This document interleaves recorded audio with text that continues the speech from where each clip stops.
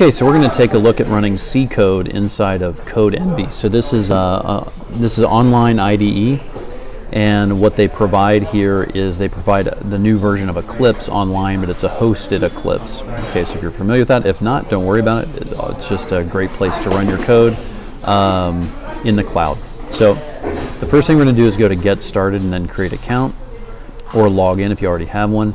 I suggest logging in with your Google account. It's really easy. When you log in, you're going to get to the dashboard right here, and the first thing we have to do is to go ahead and create a workspace. So we create workspace, and for programming in C, what we're going to want to do is that we're going to want to select one of the stacks here. So notice that one of the stacks here is C++, and we're looking for this GCC, to have GCC already installed. We could just go and install this stuff, but it's just a lot easier to get the pre-made stack. So, okay, so we click on C++, and we're going to go ahead and name it, and we're going to call it C Bootcamp. Okay, and then create. Okay, so when we click create, it creates the workspace and then launches us into the editor. You'll notice that it takes a couple of minutes to install. Or not install, but to get up and running. You'll notice that down at the bottom here we have what is essentially the terminal output from the virtual machine.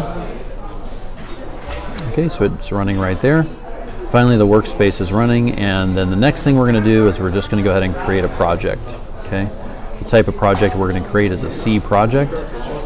Yeah, we're going to call it C project, and create. And notice that it goes ahead and gives us this nice and convenient hello.c right here. Okay. All right. So the next thing we're going to do is go ahead and create our own C file. So we're going to right-click in this empty space.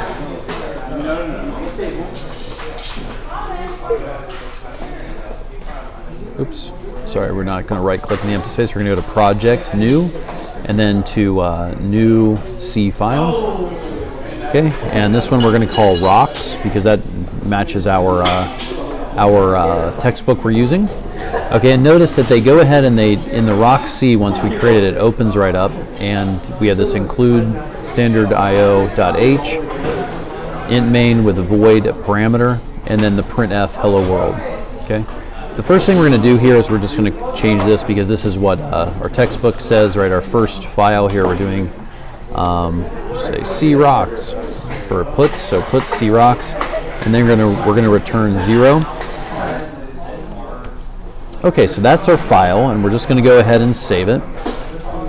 And now we're going to go ahead and compile it. So notice that unlike a regular Linux command line where you're already in the terminal, or a Linux desktop where you have a desktop, right? And here our terminal resides down at the bottom, so this kind of virtual terminal that they give in the IDE. So, but notice that we're inside, so we're user, we're on the virtual machine with this name, this kind of random string of numbers and letters, and then we're in the directory / projects. Okay, so if I go ahead and I do GCC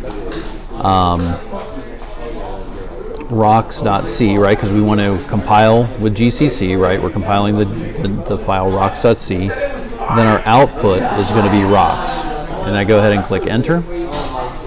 Okay, and notice it gives me an error that there's no such file name. So I'm going to go ahead and type ls for list, and notice that we kind of obviously have this C project folder here. So we're basically in this parent directory of our project. So we're going to go cd, and then we go C project to get inside the folder. And I clearly misspelled there.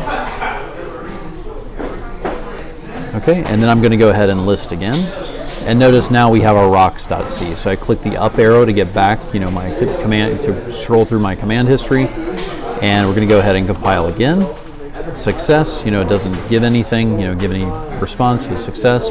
Notice that my rocks file has been made, my executable. Then I go /, back in the terminal, / and then I'm going to go ahead and execute rocks. Okay, and I get my puts, right, which matches my puts command right here, C rocks.